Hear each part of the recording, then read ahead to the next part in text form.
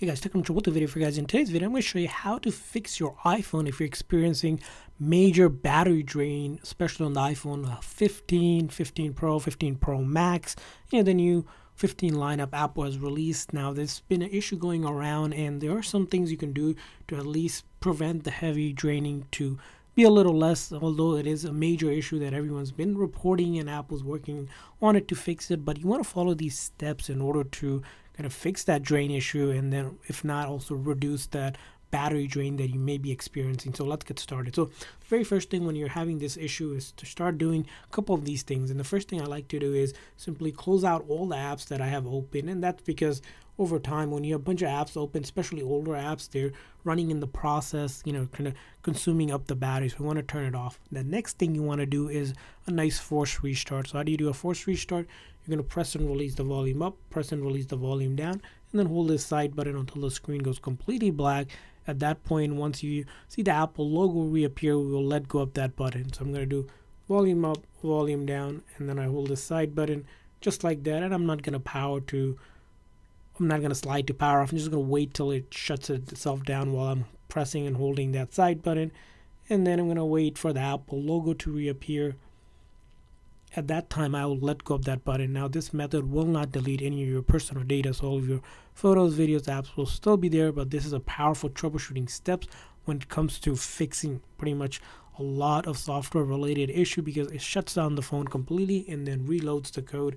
And once you're back on, you're going to be prompted to enter your password to get back onto your iPhone. Now, the other thing you want to do in terms of updating other things on your phone is if you have bunch of apps right here. I have a phone with a bunch of apps, right? And I need to update all of them. And the reason why you want to do update is because over time, if you have an older version of the app and you're running on the latest version, those apps also have version compatible for the newer one. So if it's running an older version, it may not be optimized. So you want to go into your Apple App Store, and then you'll go to your account here, make sure you're, of course, signed in.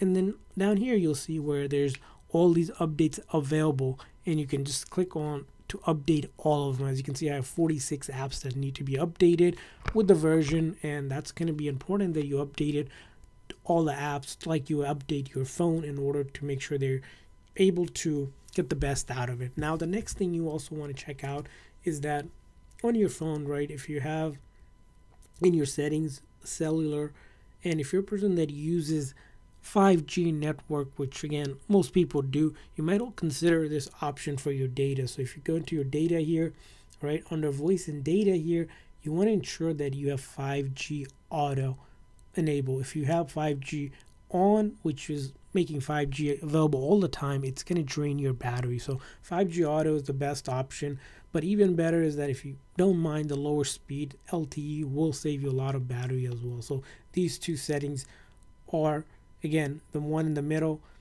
not the greatest. Auto and LTE are going to get you the best experience. Now, what other things can you do to fix this battery drain? Well, the next thing you can do is looking at in your iPhone's battery here. If you go into your settings, battery health and charging, under charging optimization here. Now, it's important under the optimization here that if you are optimizing your battery charging, that's great, but sometimes you might find that if you do the none here, your battery will be charged to 100% to kind of recalibrate again, and then you'll want to keep it maybe turned off till tomorrow, right? And then after tomorrow, it will automatically go back to optimize, or you can leave it to optimize as well, kind of to recalibrate your battery so that battery drain again is resolved for you. Now, the next thing you want to do if you're still having issue is that in your settings here under general background app refresh, you want to take a look at this list of all these apps that are running in the background. Now, if you have maybe hundreds of apps in the background running all the time, of course it's going to consume up your battery much quicker. And the reason why this background app refresh happens is that it's pulling constantly data from the internet. Sometimes you don't need that, because once you open up an app, it does another pull themselves instead of constantly pulling new data for the app. So I recommend is turning it off completely, and you'll notice a big improvement in your battery life overall. Now, the other things to review on your iPhone setting is that under your settings here, under privacy and security settings, location services, right? you want to review apps that are using your locations heavily, right? So you'll notice here it will list out all the apps that you have that are using it. So if you click on an app, for example, right, usually you never is the best, but you want to do the option either never or while using the app, but not always. And the reason why not always is that if you do always, it's going to keep on using cellular location services, which relies on GPS, and GPS is one of those sensors that tend to take up a lot of battery power. So if you can, review the list of location services and limit the ones that you can. Now, the next thing you want to do if you're still having issues with it is that if you have an iPhone with the always on feature, right, if you go into your settings,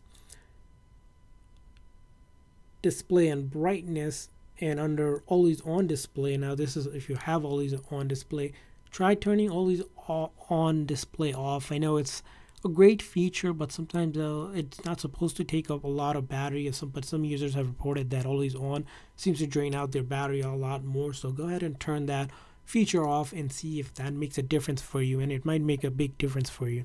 Now, other things to take a look at in terms of some of the features that you might consider turning off, and it's preference based. You see, these might help is that if you have Face ID and passcode set up here, right, there's a feature for live activities here, right? You want to turn live activities off, and you'll notice a big difference in terms of, because it's constantly looking to give you notifications. It's going to be one of those things where, again, turning it off might save you a lot of battery. And then the next setting you also want to check out in your settings here under the phone settings is another iOS 17 feature called live voicemail. So live voicemail basically gives you a transcript of incoming voicemail in real time before before you can answer the call, so you know what is going on. But again, if you have a lot of calls coming and they're constantly leaving you live voicemail, that's going to take up a lot of battery. So I recommend turning it off and seeing if that makes a difference for you. Now, after you have done all that and you're still having issue, it's time to see if Apple released the new update to fix their software and potentially a drain issue, as they're constantly working to fix it on the new iOS 17 version. So in your settings here, you can go to General Software Update, and it's going to check for update. And as you can see here, currently at the time of recording this video, there's iOS 17.1, which is the latest version. So you want to go ahead and click on update. Now, when you do update, make sure your phone is at least 50% or more charged or connected to a charger and has a strong cellular or Wi-Fi data, so you can update it, and generally give yourself half an hour to 45 minutes to be able to do the update. And hopefully by now your battery drain either is better or gone completely and your phone is back to normal. If so, please make the like and subscribe. But also, if you have a tip or trick that help you prevent the battery drain on the new iPhone 15 lineup, do let us know in the comment section. Thanks for watching, guys. See you guys next time.